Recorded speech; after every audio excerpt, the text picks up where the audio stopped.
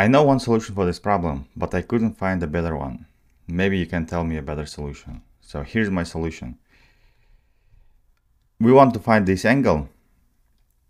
And since we have isosceles right triangle, x and x, let's say this one is also x, this will be x root 2.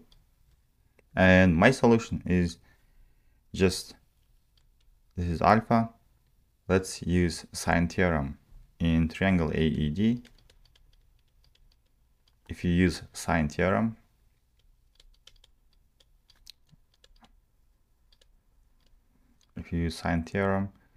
x over sine alpha is equal to x root 2 over sine 45. That gives you sine alpha is equal to 1 over 2, which makes alpha 30 degrees.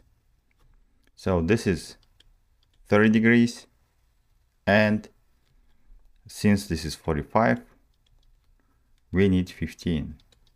15 plus 30 would be 45 degrees. So that's the 15 degree. So if you can find a solution without using any sine theorems, just let me know in the comments.